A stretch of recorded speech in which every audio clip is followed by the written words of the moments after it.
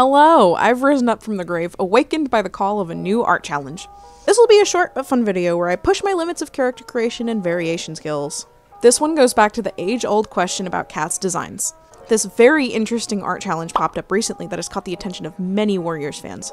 It tackles the idea that there are so many repeating color choices for characters in the series, and it challenges the artist's individual creativity to put a spin on things. The challenge is quite simple. We're tasked to draw Bluestar, Cinderpelt, Ashfur, and Crowfeather to test our own design flexibility. Each cat is similarly described as being a gray cat with blue eyes, and it's up to me to make them unique from one another. While I'll be keeping their original book descriptions in mind, I'll also be putting my own ideas of how I originally thought they looked into the designs. Starting off strong with Bluestar. In the books, Bluestar is described as a pale blue-gray she-cat with blue eyes. So there isn't too much to go off of there. My first introduction to Bluestar was through Warriors AMVs from back in the day. And when I say back in the day, I truly mean the start of the fandom era AMVs, SSS Warrior Cats Bluestar era. So out of all the characters I need to redraw, she was probably going to be the most simple color-wise. For these characters, I really wanted to focus more on shapes, tones of color, and defining features above all else. So I concentrated the most on gathering all of the notable aspects that make this leader unique. With blue being a huge part of her character, I used that to be the leading color to make her design stand out from the rest. I also used the notion of blue to make her more similar to the breed of cat known as a Russian blue. This breed is visually recognizable for having a smaller frame with pretty blue-green eyes, a slender face with cheekbones, and short fur. Even though Russian blues are usually a solid gray color, I wanted to give Bluestar another color as a break in the pattern for the sake of simplicity, but also not overdoing it and making her look busy. To separate her out as a leader, I incorporated the little diamond pattern on her forehead to resemble a little simplified star. I also added her shoulder scars as a final touch. Focusing on posing her, I placed her in a pretty standard pose with her head tilted slightly up to show that she is in control and confident of her actions. Posing is another way I really wanted to show their characters and personalities, so I wanted to seem accurate to how she would hold herself in conversation. Here's how Bluestar came out.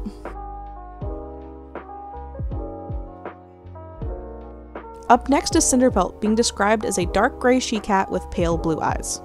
Her description makes her seem a bit darker than the other cats on the list, so I think she will be the one to stand out the easiest. She's also mostly set apart from the other cats due to the physical injury on her leg, leaving her to walk with a permanent limp. Pretty much every character has one unique trait that defines them using context clues, like Jayfeather's blind eyes or Yellowfang's flat face. Cinderpelt's injury will always allow the viewer to know that it's her, so I decided to add a bit more to her concept rather than it just being a thin-framed cat with some scarring on her leg. This isn't a very popular thing amongst the fandom, but I've always seen her as a cat with folded ears and shorter legs. Her ears being folded would definitely separate her from the rest of the bunch, and making her more round in shape will make her the friendliest of the bunch. I've always had a soft spot for her, and I saw her as the cutest little round cat in my head, and to reflect this, I posed her in the least threatening way.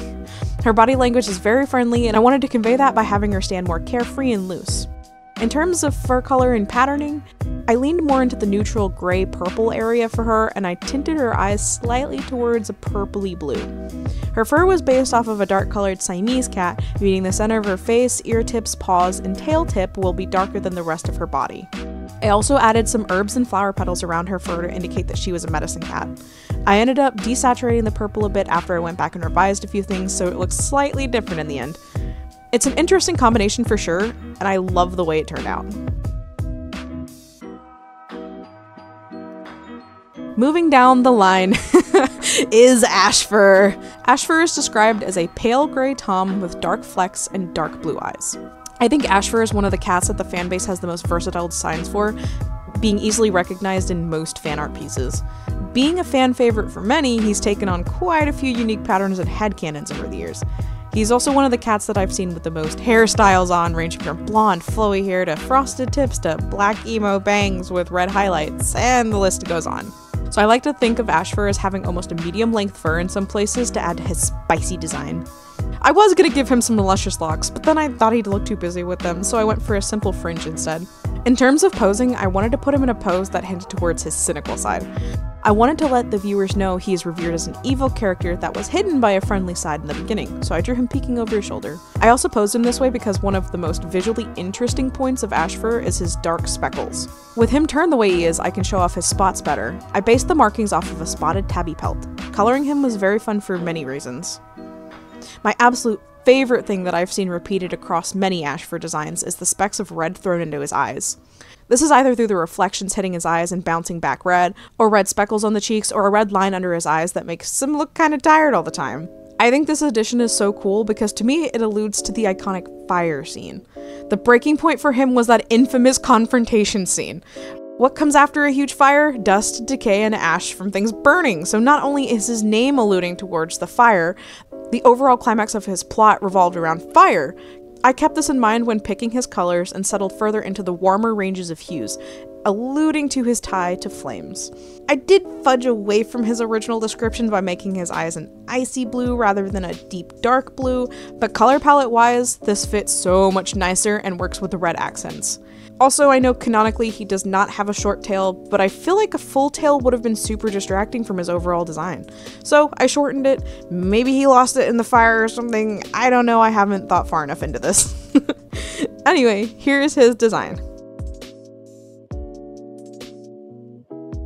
And last but not least is the spicy little fella Crowfeather. He's defined as a dark, smoky gray, almost black tom with blue eyes, meaning he'll actually be the darkest of the bunch, even more so than Cinderpelt. The darker shades of gray, in my opinion, are harder to work with because it's really easy to fall into oversaturating the color and making them look not gray.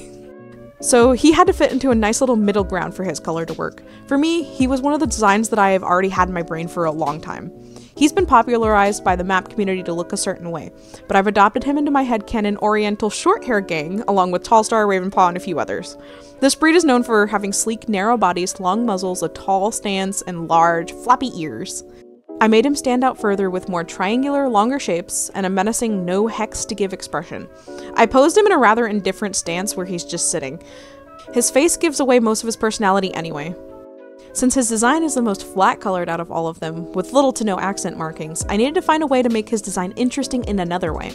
So playing into his name, actual crow feathers have this oil spill-esque colors to them when the light hits them, ranging from tinted purple to greenish. Not only is this reflected in his eyes, but it's incorporated throughout his pelt to resemble the feather more. It's also in his ears as the accent color, and I think it works so well. Crowfeather is done, and here is how he turned out. The short but sweet challenge was fun and, in my eyes, a success. I think all of them look very different from one another and have little things pointing towards their individual characters and personalities. Here's everyone side by side to separate out their differences. I think I managed to put a personal, unique twist on each of the characters without changing their design so drastically that the character becomes unrecognizable. I really enjoyed the challenge, and if you're wanting to try it out for yourself, go check out the original prompt and see where your imagination takes you.